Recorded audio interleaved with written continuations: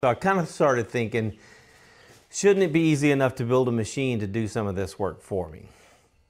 So I started kind of thinking through the process.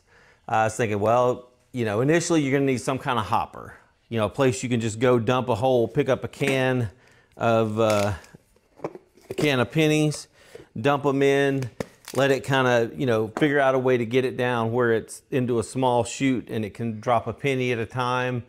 Maybe have a conveyor system that then, moves each penny along.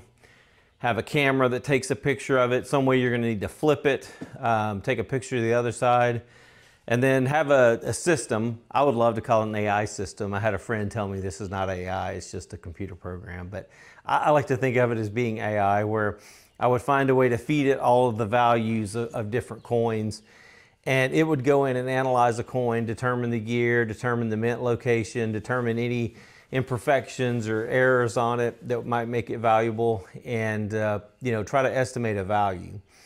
And then once that's done, it would take it to a sorting system. And how you sort it, there's any number of ways that could be done. You could sort it in kind of like we were doing initially, with every 10 years, maybe every year, depending on how many bins you have.